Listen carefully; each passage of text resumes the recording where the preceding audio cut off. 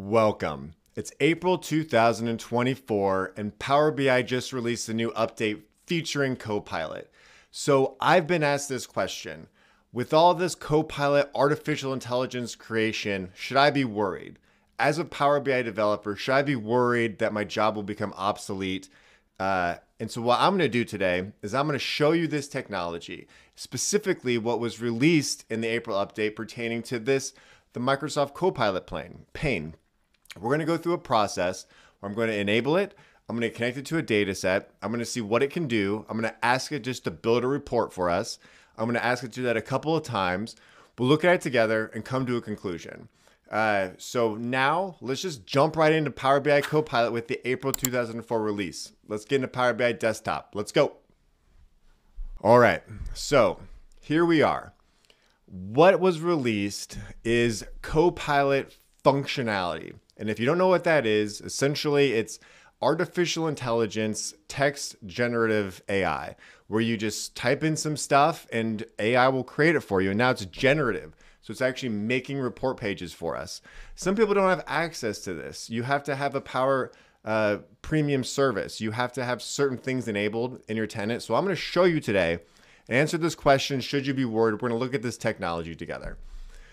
What was released in April 2024, so you'll see the features as well if you're a developer, is in the pane on the top right-hand side.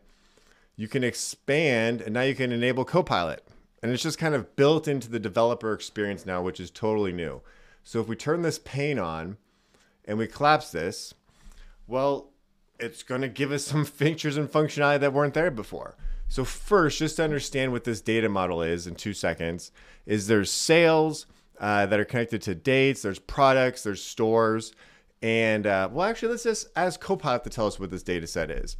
So there's 3 key things that Microsoft kind of suggests to get going with Copilot. Let me move my picture to the other side.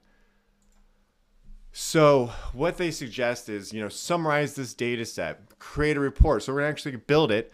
We're gonna see, is this stuff legit? What's going on here? What are the good uses for this AI? So first, I'm just gonna say, summarize this semantic model. And okay, that was quick.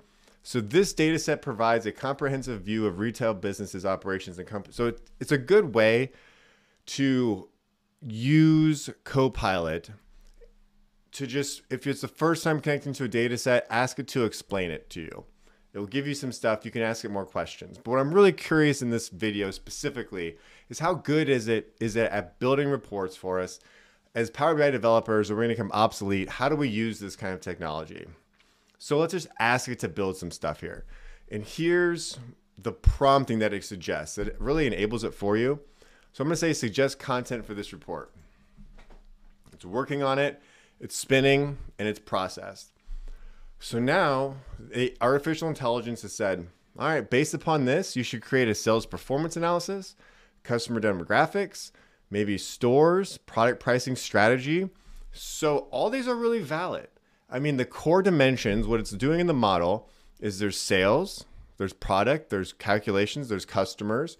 So it's really taking the key dimensions and saying, let's build something that analyzes this. And now let's look at it. So for the first one, we'll just hit create. Click the button, and now let's build it. Okay, well, what did it do here? We'll minimize these.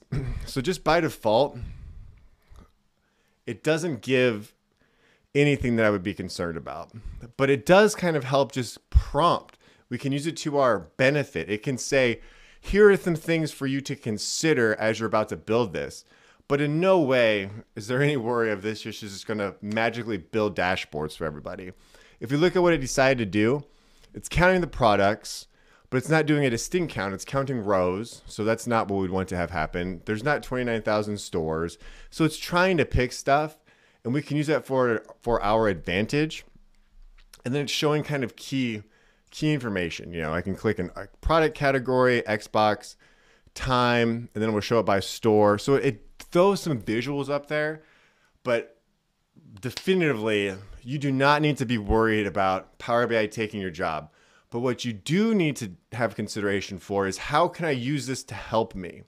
How do I use Copilot to make my Power BI reports better? So what you can do is first, well, if you check out this video here in the link, the DAX query capability in the DAX functions now to leverage Copilot preview in this is insane. This is extremely valuable because Copilot can actually write measures for us. This can be something that's tricky. Check out the video, I go through it in detail.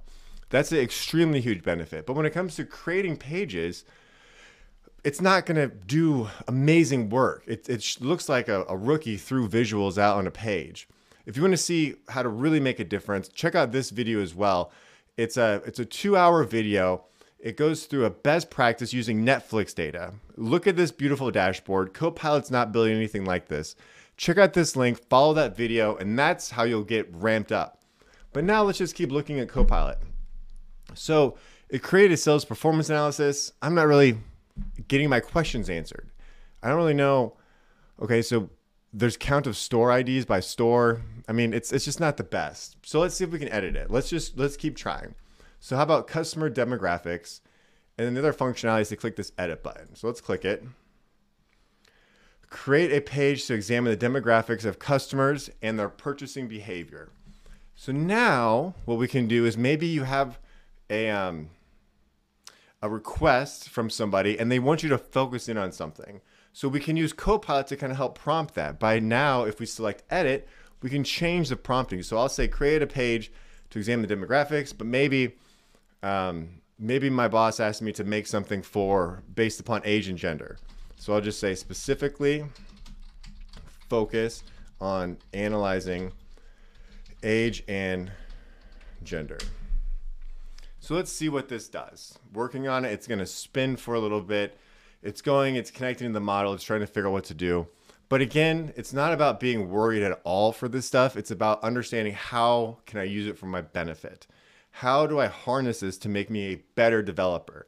And it can absolutely do that. Copilot can 100% make you a better developer. It can make you more efficient, and it can also give you ideas.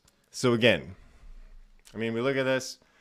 Okay, there's 2 genders, male, female, count of age, and that's what the model says.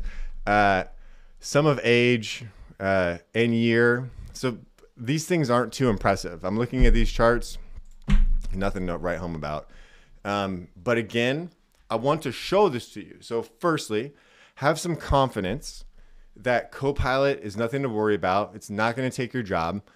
But do have an awareness that you need to stay up with it because it's evolving and it's getting fast and it's making a difference. And it's going to make you a better developer.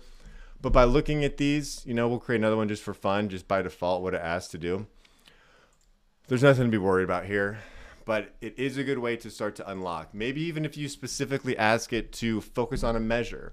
So I know I've created a bunch of different reports off this data set, focusing on net sales, all kinds of visuals, things you all have seen. But again, this isn't doing anything. So finally, in summary, it's nothing to be worried about. It is cool and it can help us.